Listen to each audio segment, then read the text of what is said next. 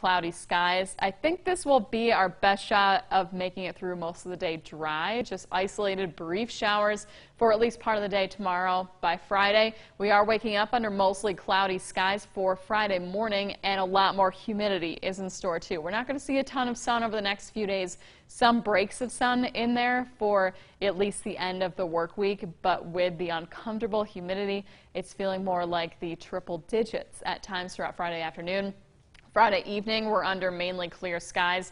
For the rest of tonight, though, we're going to hold on to what's left of the cloud cover as temperatures drop back into the upper 60s. So we're really just going to slide back by a couple degrees at the most. Tomorrow, we'll see the chance of isolated showers. Temperatures will work their way into the lower 80s for your Thursday. Not quite as much humidity for tomorrow. We're still going to feel it at times throughout your Thursday, but definitely for Friday, 91 degrees.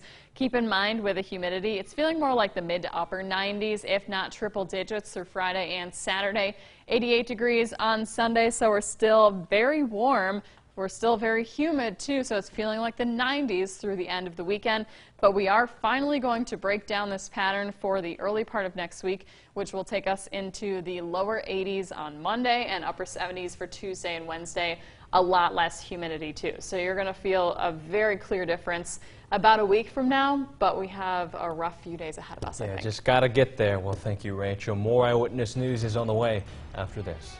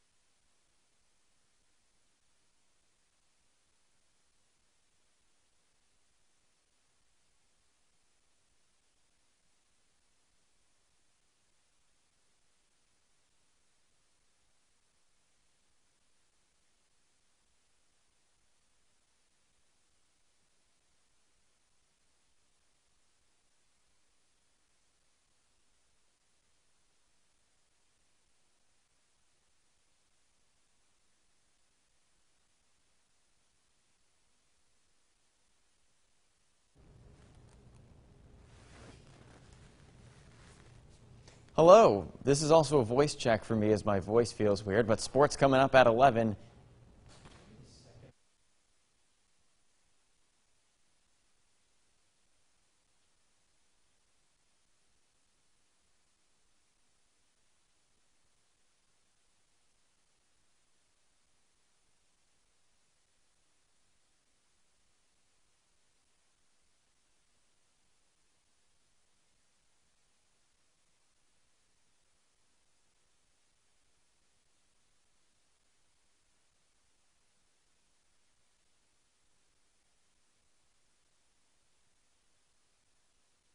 You're watching Eyewitness News at 11 on WUTR. A travel advisory being issued for motorists in the city of Utica on Monday by the State Department of Transportation regarding the construction on Route 5S and Oriskany Street between Cornelia Street and Broad Street. Lefts will be permitted from both east and westbound directions at the intersection. We will keep this through probably through the year, and why we're able to build the new main line on the south side. Once the new alignment's built, then everything will be placed, the traffic will be shifted up onto the new alignment, and then that'll allow us to do the work on the north side of the project. And between 5S and John Street, you are able to make a left coming from the eastbound direction. Governor Andrew Cuomo signing the Farm Workers Bill into law today, establishing the Farm Laborers Fair Labor Practices Act.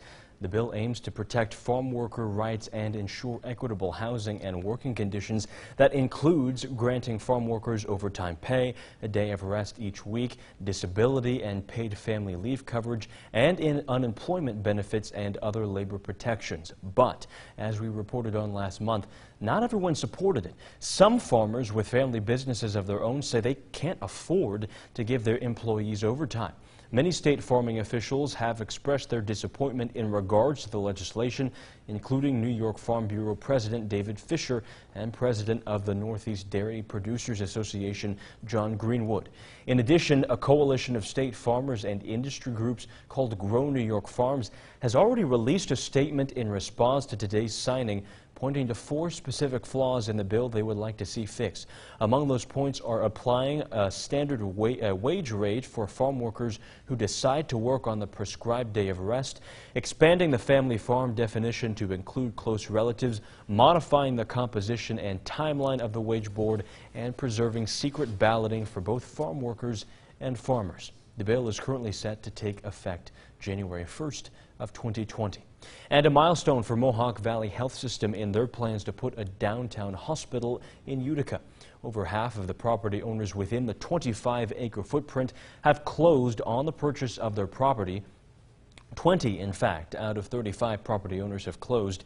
The 3 most recent properties acquired by MVHS are Turning Point Church, the Mohawk Medical Equipment, and Norm Seacon buildings, all on Columbia Street. 4 property owners say they won't sell.